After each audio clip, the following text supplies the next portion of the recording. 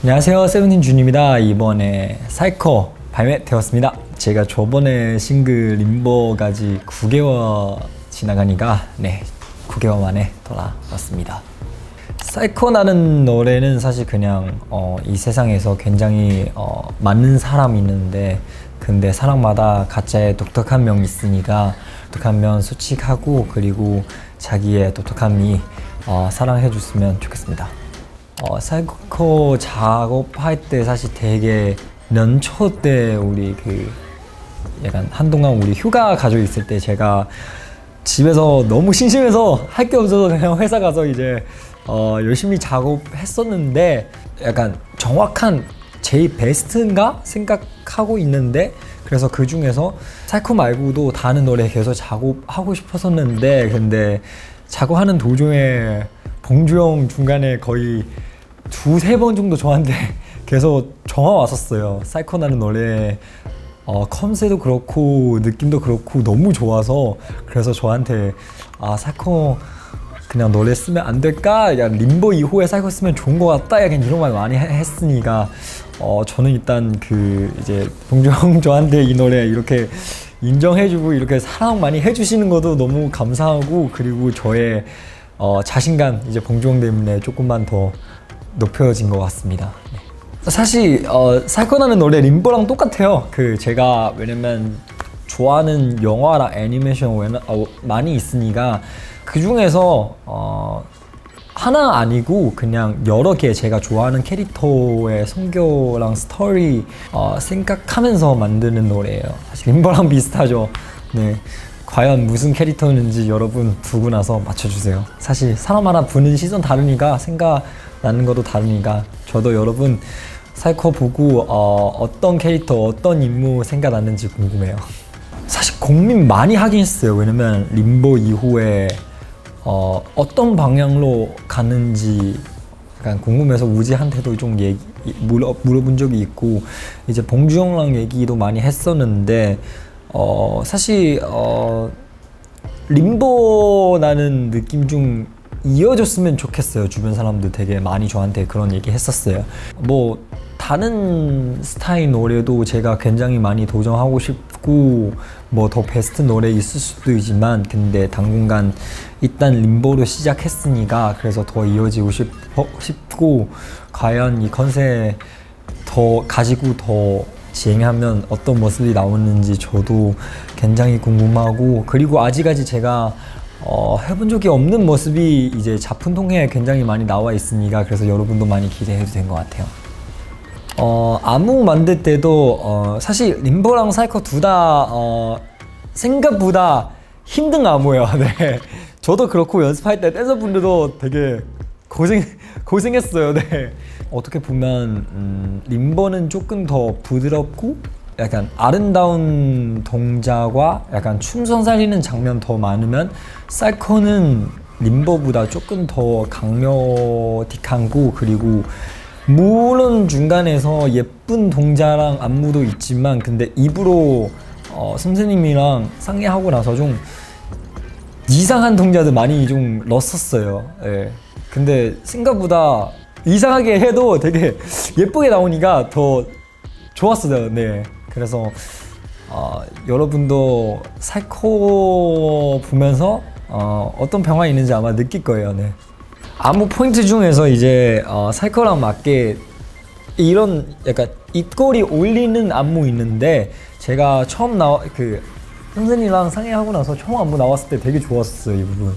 사실 제가 이번에 좀 표정 좀 과하게 약간 그리고 표정 좀 빨리 바꾸는 거 좀 많이 연습했어요. 이제 약간 정상한 표정 하다가 진지한 표정 하다가 이제 웃는 표정 하다가 또 진지한 표정 이렇게 바꾸면서 하는 거 좀 많이 들어가 있어서, 그래서 연습할 때 헤어밴드도 입으로 쓰고, 왜냐면 머리 생각보다 헤어 안 하는 상태에서 되게 길거든요.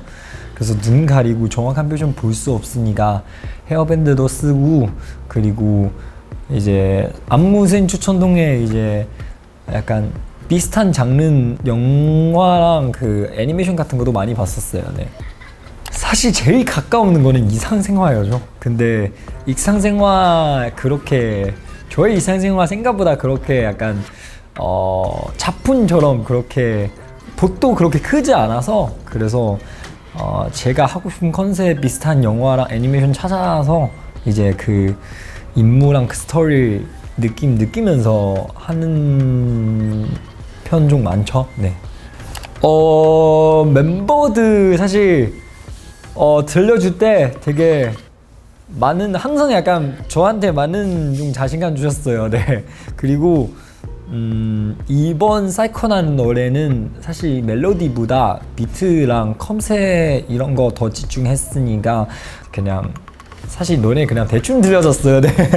빨리 약간 뮤비랑 안무 나오고 나서 보여주고 싶어요. 네.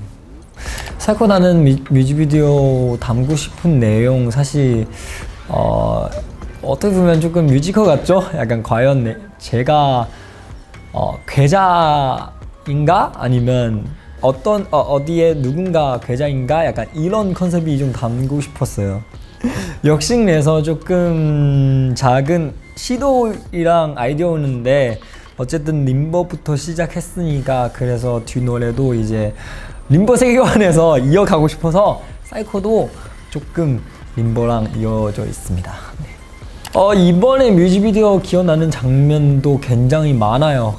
예를 들면 제가 베네모 쓰면서 이제 춤추면서 이제 비운 상태에서 불 나고 있는 장면도 굉장히 기억 많이 담고 그리고 그 차장에서 스포츠가 저한테 이렇게 돌면서 제가 중간에서 안무와 제스처 하는 것도 굉장히 기억 남고 그리고 공중에서 그 샹들리어 앉으면서 공중에서 떠 있는 장면도 굉장히 인상 깊어요. 그 생각보다 좀 높았어요. 그 4m 정도 아마 그 정도였을 거예요.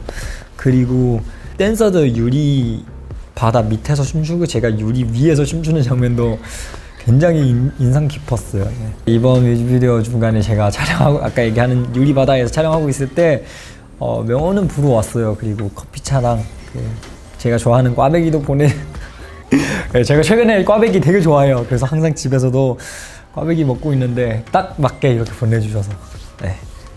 일단 명호 너무너무 고맙고 사랑해.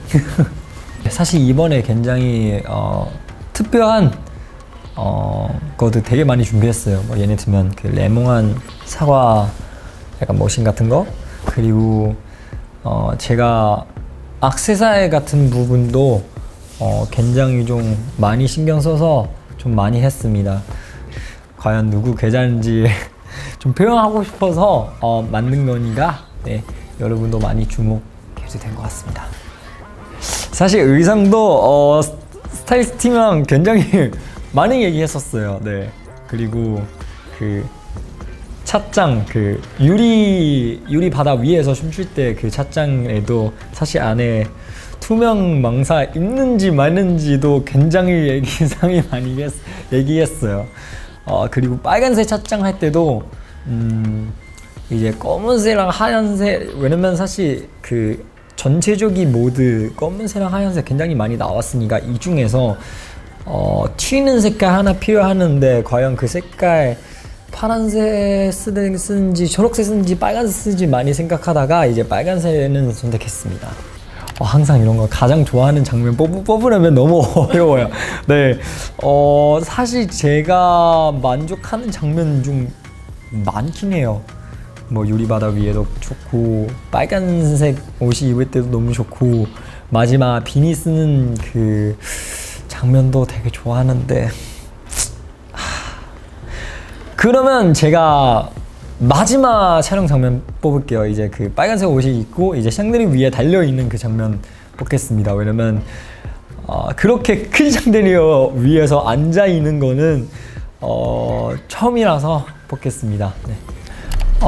캐럿들 그냥 다른 생각 그냥 다 버리고 이제 림보 가사처럼 Welcome to my lost world 이제 저의 lost world 왔으니까 그냥 저의 세상에서 즐겨주세요.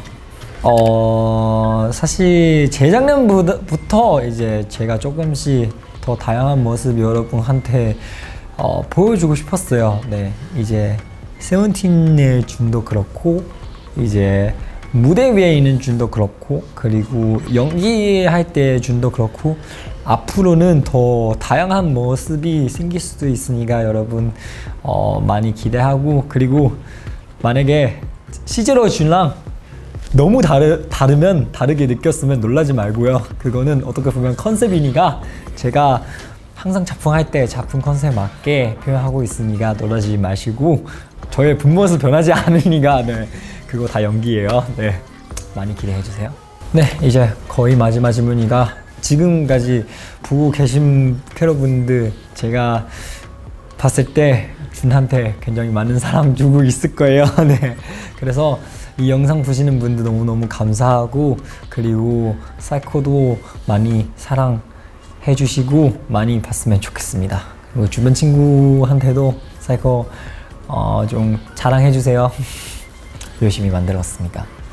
네, 지금까지 준이었습니다. 감사합니다. 여러분 사랑해.